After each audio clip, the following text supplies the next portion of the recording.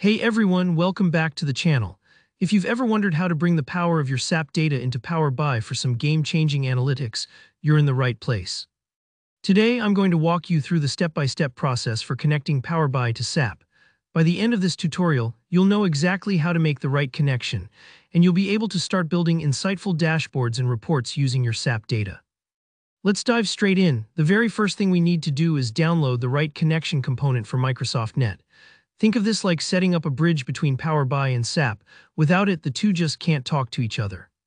To do this, head over to Microsoft's official website, search for the SAP connector for Net, and download the installer.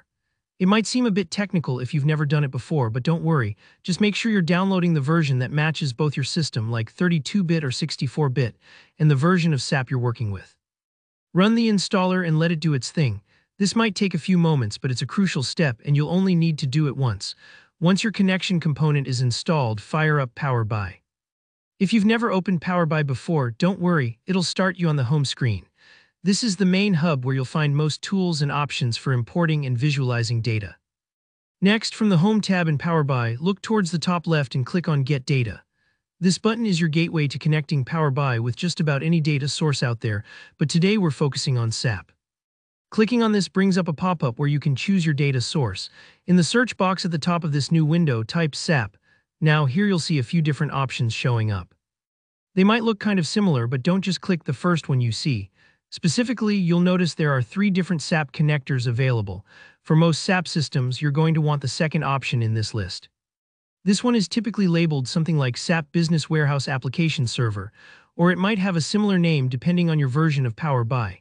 It's the pick that works best for most standard SAP setups, especially if you're working with business warehouse data. Select that one, it makes a big difference. With your connector chosen, go ahead and hit Connect. At this point, Power BI is going to prompt you for some credentials. This is just making sure you have the right permissions to access the SAP data you need. Here, carefully enter your SAP username and password.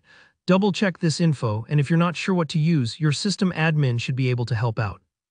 Remember, these credentials are just used to establish the connection. It's all about keeping your data secure. Once you've filled in your details, Power BI will go ahead and try to connect. As long as everything's set up correctly and you've followed each step, you should see your SAP data start appearing in Power BI. And that's it. You're now ready to start building visualizations, dashboards, and dynamic reports with your SAP data front and center. If any part of this feels a bit tricky, don't worry, that's normal, especially the first time around. Take your time, rewind if you need to, and you'll get the hang of it in no time. Thanks so much for watching. If you found this video helpful, please give it a thumbs up, drop your questions or feedback in the comments, and make sure to subscribe to stay updated with more Power BI tutorials. Catch you in the next video.